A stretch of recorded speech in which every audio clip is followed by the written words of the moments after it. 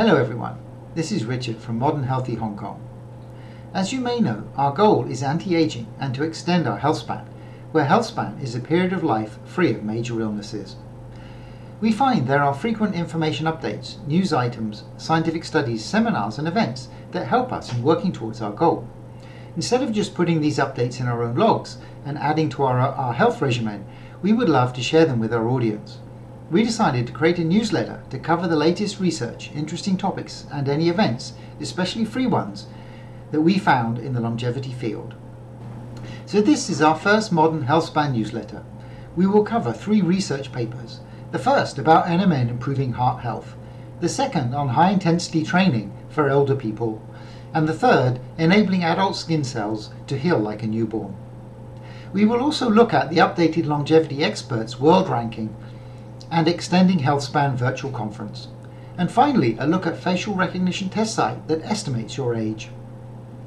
First, let me get into the recent science research papers which we have found interesting. The first study is from a team at Washington State University looking at whether SS31 and NMN could improve the metabolism and function in aged hearts in mice. A little on SS31. It is a 4-chain peptide that in earlier studies has shown to reverse cognitive and muscle decline in mouse models. It's also known as bendavir. The molecule has not been approved by the FDA yet, so I am not sure where SS31 can be obtained at the moment. In the trial they had 4 groups, just NMN, just SS31, a combination of both and a control. Although the combination had the best outcome because the drugs were effective at restoring different aspects of mitochondrial and heart health, NMN alone was also effective at reversing systolic functions in the heart. One other thing I found interesting, given the ongoing discussion about the bioavailability of NMN and the best method of administration, is that the drug was administered to the mice in their drinking water and shown to be effective, implying that whatever the mechanism, oral NMN does make it into the cells. Our second study was one that looked at exercise and in particular whether HIIT was more effective for older adults than MICT, moderate intensity continuous training. The HIIT group was told to do 2 sessions at 90% of maximum heart rate per week, while the MICT group was told to do 2 sessions at 70% of maximum heart rate per week. The control group was asked to follow the government exercise guidelines of 30 minutes of moderate exercise almost every day. The exercise used for the HIIT group was 4x4 running, which is one of the exercise protocols that we do and has been shown to be effective in increasing VO2 max and does seem to have worked for us. The protocol consists of a warm-up period, then 4 minutes of exercise, followed by either 3 or 4 minutes of rest, repeated 4 times, and then a cool down. The study did show better outcomes for HIIT in the contrast to the MICT group, but less so when compared to the control, and the result was not statistically significant. The authors point to a number of possible causes for this, not least of which is that the control group, which was not being supervised, seemed to be doing some HIIT exercise as well. If we look at the graph of cumulative deaths, we see that the HIIT group did best, followed by the control group and then the MICT group. So although the trial was inconclusive, we will be continuing with our 4x4s and sprint intervals.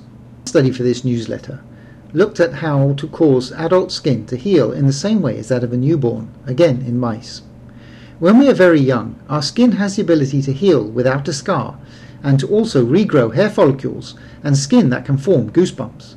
This ability is lost early in development, and the result is that damage to our skin will result in scars. The study found that by expressing a particular transcription factor, LEF1, they could cause a papillary fibroblast to prime the adult skin to form a temporary regenerative cell type without perturbing development or homeostasis. So essentially to cause the skin to heal as if it were in a very young organism while not having any negative side effects. In their summary statement, the authors say that they see the possibility of using these neonatal skin regeneration capabilities in clinical solutions. Leaving scientific studies, let's have a look at some of the other activities in the healthspan world. September 2020 is Healthy Aging Month. Dr. David Sinclair tweeted he was recognized as an ExpertScape World Expert for Longevity. This is a listing of the top worldwide experts for longevity based on 12,468 eligible articles published since 2010. We are happy to find a few of the experts we interviewed in our channel, Dr. Nir Barzilai, Dr. Brian Kennedy and Dr. Luigi Fontana, in the rankings. We also can see Dr. Voltalongo in the rankings as well. Moving on to events.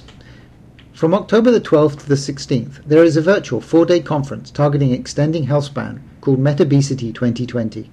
It has speakers from multiple disciplines, including science and medicine, behavioral science, digital health, and age technology, and many others. We are excited to see Dr. Nir Barzilai, Dr. Brian Kennedy, and Dr. Vittorio Sebastiano are speaking at the conference. It is free to register for the whole 4-day conference. Please find the link in the description. Due to the time difference, the earliest event is 10 p.m. for us, so it's a pity, but we will not be joining many of the talks. In our interview with Dr. Brian Kennedy, he mentioned that he was working with researchers in China who were using 3D facial scanning as a non-invasive way to measure biological age, and it would be one of the clocks that he used in his trials. Out of curiosity, we tried HowOld.net from Microsoft to see how effective it would be, so here's a sample picture. It's anonymous and just requires you to upload a picture, which they have said they do not save. So let's see my outcome. This is a combination picture I presented in my 9 months report. The first picture is from before I took NMN, and the third is the latest one. As you can see, it seems reasonably accurate for me. However, it did not do so well for my wife. She uploaded some photos, and in the end the range was from 10 to 33 years old. The deviation seems too wide, but it was fun to give it a try. Thank you all for watching. I hope that you found the first modern Healthspan newsletter informative. As we find more interesting research and longevity news, we will release our next newsletter, so please stay tuned. Please do hit the thumbs up button, subscribe to our channel, and hit the bell button for new video release notifications. It encourages us to continue to create more videos about anti-aging and extending healthy lifespan. Thank you so much for your kind support. I wish you all well, and I will speak to you again soon.